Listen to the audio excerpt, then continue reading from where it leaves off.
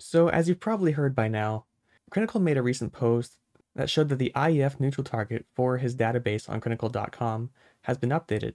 The target that we've known for quite a while was IEF neutral. That looked like a linear flat line all the way up to almost 1000 Hz. And then the region that some refer to as ear gain was just a simple smoothed out rise and fall. This was a very simple target that was meant to be just a simple basic neutral, and then the base region perfectly flat so that you can adjust the base to your own preference. This had become a popular target, especially since it was the default target for Crinacle's database, which is one of the largest public databases that you can use. So why would it be updated now? Before I go into this, I just want to say I had no involvement in this, and I also didn't talk with Crinacle about this. This is just my own observation from a third-party perspective, although I did talk with some friends who did work on the development of this new target. So the old target is familiar to most people. We have a simple flat line and then a somewhat smoothed out ear gain and treble region, as some call it. Now with the new target, IEF 2023, we see a bit of a difference here. We have a little bit more bass that slowly transitions down to 1000 Hz, and then the ear gain region is a little bit of a sharper slope and peaks just a slight bit higher. Comparing with the old target, we can see it's not too much different.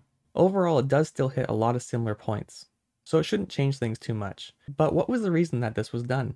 Well, first of all, we have to remember that a lot in the industry are moving towards a new measurement system, which is the B&K 5128. Crinacle is also someone who recently acquired a 5128, or at least the ear simulator, the 4620. Now, with much of the industry moving towards this system, and Crinacle as well moving forward with a lot of his new measurements being on the 5128, some feel that it might be good to have something that's somewhat more cross-compatible between the new systems and the old systems. Now, in developing a target with the 5128, in my previous videos, I talked about how there's still some discussion about what is the best target to use for the new 5128 system. And many have felt that the best target to use for the 5128 is diffuse fields, since it's a target that you can recreate quite consistently. Now, just a straight diffuse field target doesn't really sound that good to most people. It usually sounds a bit too bright. So what many are doing is tilting diffuse field and applying a lot of Harman research towards the diffuse field target to create a target that should be much more preferable to most people.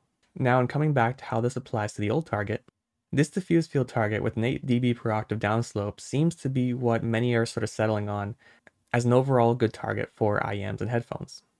But how can we apply this to the other target? Well, that's what some in the community have been trying to work on. Now, someone very active in the community goes by the name of Listener. And something that they had been working on was taking the diffuse field HRTF of the 5128 and EQing many IEMs that had been measured on the 5128 to the 5128 diffuse field target. So for example, here we have the sound note 0, and if we EQ it to a 5128 curve, it ends up looking like this. And then we can take those EQ filters and apply them to measurements that were taken with the 711. And then the results end up looking something a lot more like this. Whereas this green line is the measurement of the sound note 0 with the 711, and then the red line is the sound note 0 with the EQ applied from the 5128 measurement.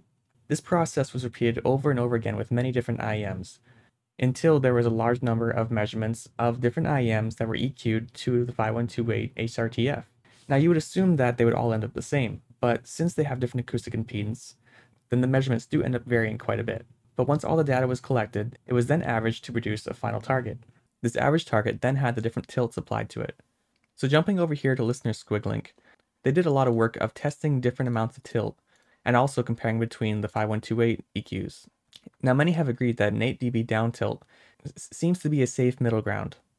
So from that, in theory, there's a basis for a target that applies some of the data from the 5128 towards the 711. Now when converting this to the new IEF neutral target, there were still some changes made towards the new target from this one.